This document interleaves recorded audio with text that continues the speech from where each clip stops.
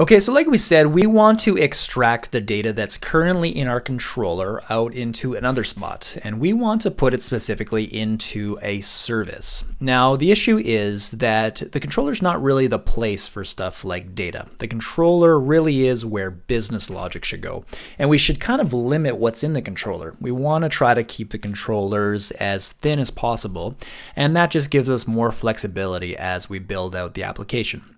Now, services are great because we can reuse them. If we generalize the service enough, we can make use of it in different parts of our application. Now, say we have a controller somewhere else within the app that does something maybe similar to what Cribs controller does, but not quite the same. What we could do is just write our logic right within the controller and then duplicate it over to the other controller. But if we can get all of that logic into one spot and then just make it general enough to be used in both places, then we've kept our code pretty dry and we haven't repeated ourselves. I am going to come over here and create a new file within the scripts directory, and let's call this one cribsfactory.js. And we are going to create what's called a factory. There's a couple different ways to create services in Angular. We can use services directly, or we can create factories. We won't go into too much detail about how services and factories differ, but we'll use a factory in this case. And a factory is generally what you'll use when you want to create some kind of HTTP logic to communicate with a database.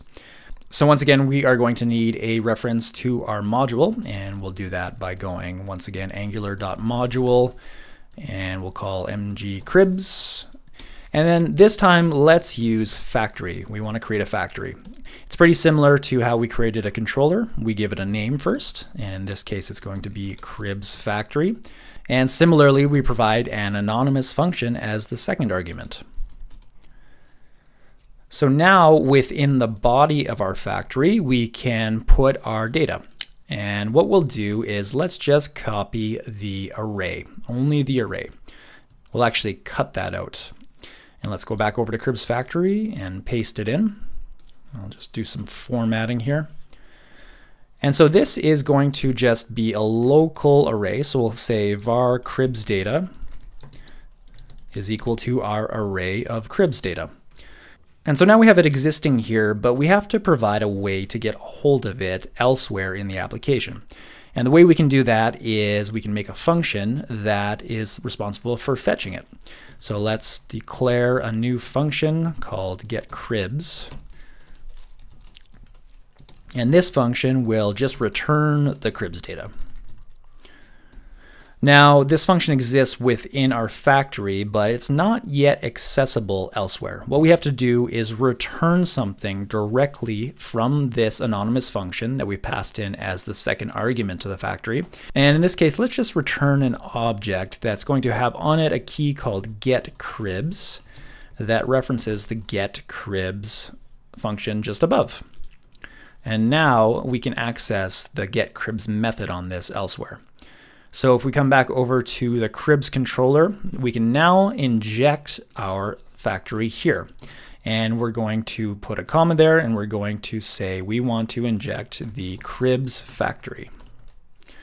Now, of course, we have to make a reference to this script over here within our index.html. So I'm just going to copy this line, and instead of saying Cribs controller, let's instead say we want the Cribs factory. Back over here within our controller, now that we have Cribs factory brought in as a dependency, we've injected it there, what we can do is we can call the getCribs method on it. So we'll say Cribs factory.getCribs.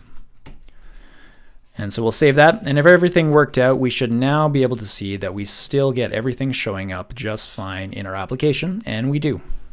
So you might now be thinking, well, why did we do that? Why did we have to create a new file and put in more code? We've just got more boilerplate code now than we did before.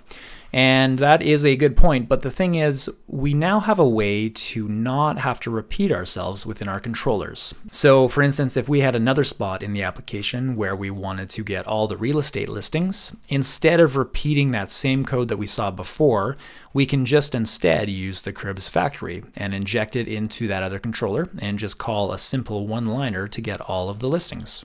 And this is a bit of a trivial example in this case, but once we get some complicated logic and maybe a lot of data fetching going on, it really becomes clear why factories and services in general are a good approach.